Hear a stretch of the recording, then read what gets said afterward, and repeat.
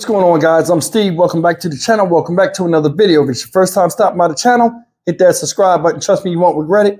If you're a returning subscriber, as always, guys, welcome back, and I do appreciate the support. Guys, listen, I was checking out my news feed today, and I came across a story, man, that took my breath away. And I want to share it with you. It's about a group home out there in Laurelton, Queens, and it's a civil rights lawsuit that's been pressed since 2021 about when the occurrence happened. Now, they're not naming this 27-year-old woman in here, but I will tell you this. This person was a resident of the group home, and she's nonverbal, severely developmental, and that's her disability. She's severely developmental. And what the staff did to her, I don't know whether it's because she was difficult to work with or because she was, nonverbal and they thought they could get away with it, or they just didn't like her. Is atrocious. I'm not going to say no more. I'm going to let you look at this video. This thing ran me hot, y'all. Check it out. We are back with a News 4 exclusive on the federal civil rights lawsuit, shining a light on alleged abuse inside a Queens group home. Several incidents were recorded, and even though we blurred the video, you may still find it difficult to watch. Here is Checky Beckford with the story.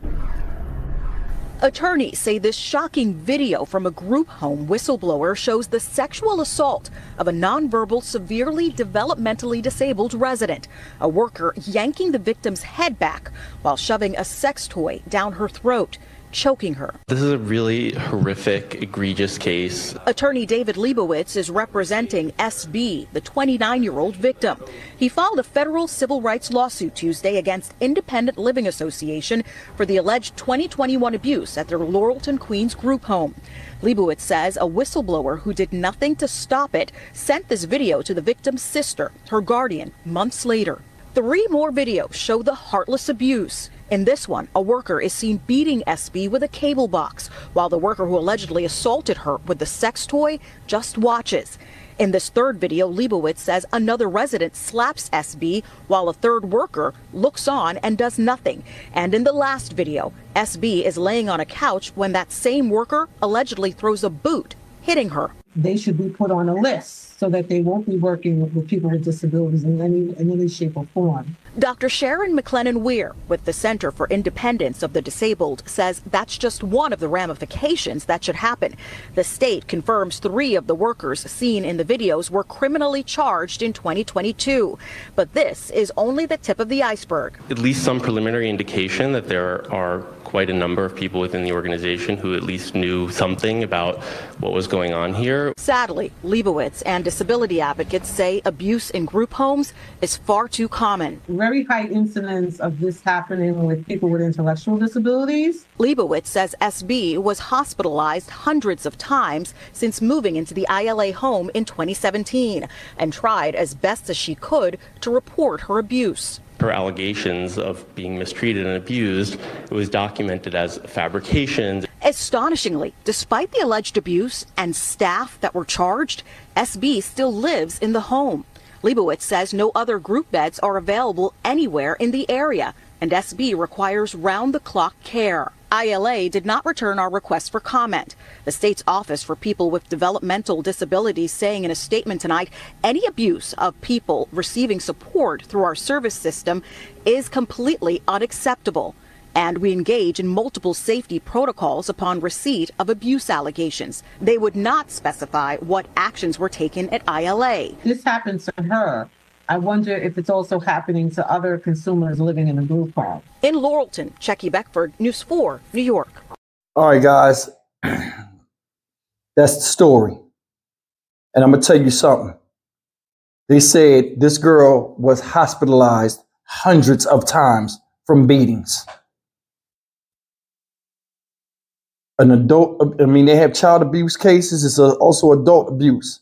That right there was a bad case, right? Just off the rip. Let me explain something to you. First thing is this. First question I have is this. Why is a sex toy in a group home? How are you putting that in somebody's mouth? I'm more than sure it was used before. And why is it in that house? these people have developmental disorders and stuff like that. You think sex is the last thing they thinking about, so you know it didn't come from one of them. They checked them and everything when they're brought in there and their clothing. So that wasn't from them. Somebody on the outside staff brought that in there. And I think that's not the first time they used that thing. Seriously, these people need to be in jail. All of them. The ones that didn't do anything and everybody else. Said this woman, 27 years old, was trying to ask for help but couldn't speak. Now, I'm going to tell you something. I know people that have group homes. I had clients that had group homes they ran, and the adults there, a lot of times they nonverbal, they jump, they make a lot of gestures and stuff like that. And if you don't understand it, you would just think they just blabbering. And I think that's the case. Man, this is crazy. You putting people that are irrational and supposed to be sane around people that are supposed to be irrational and insane in some cases. And you're taking their words for it when the roles need to be reversed, when they the ones that got more problems than the people. I know a lot of people that's like this, and they some of the sweetest people ever. You just got to understand them. Now, I don't know what the situation is, but there's nothing you can tell me that doesn't tell me that they didn't like that girl for some reason. You beat this girl with a cable box? Are you serious? People recording it? You throwing boots at this chick? The fuck is wrong with you? For real. You hear the doctor? Oh, they need to be put on a list so that they don't work somewhere else. No, they don't need to be put on a list. They need to be put in a line and walked right around the side of a barn and shown daisies. Look at them. Blah. Get them out of here. Especially the one with the sex toy sticking it in somebody's mouth. One at a time, you start from in front of the line. March them out. I'll be right back there with that Mossberg. Look at them daisies. Get it. Stupid stuff. They violated this woman's rights to no end. How you think her family felt seeing that? Somebody sticking a fake dick in somebody's mouth. Boy, what's wrong with people, man? Seriously, what's wrong with people? That's bullying. You taking advantage of people where you're hired to help them. Those type of crimes are the worst to me, because that's right there is almost on the same level, if not worse than child abuse. And that's just the way I see it and the way I think about it. Man, I'm so tired of people out here getting taken advantage of that by the people that are supposed to help them. Seriously, there is no prison time, no nothing that will fix that. When something's in somebody, it's in them. Any type of physical, like negative trait, that's in them. So what you going to do? Give them medication to quell that thirst to do something bad to people? No. No, it's a mindset and a thought process. You can't get out of it. You can't. This is BS. Now, he said this happened in 2021. She needs round-the-clock care. And all they did was offer round-the-clock punishment. Throwing boots at her, beating her with cable. What was she doing that was making y'all do that? Did you see the cable box break? They showed it in slow motion. That juggernaut was swinging for all she was worth. Who are you to correct somebody when you need your ass beat?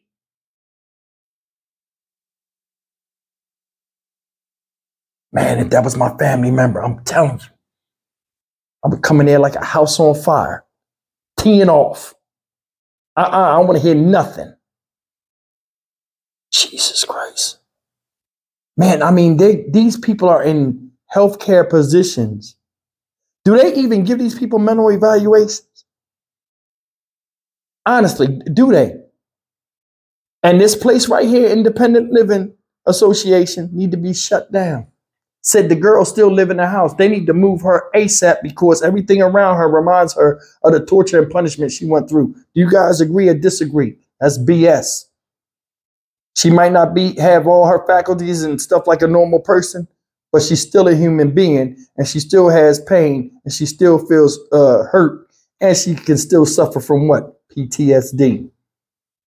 To crush somebody like that, a grown up getting beat. You fucking kidding me?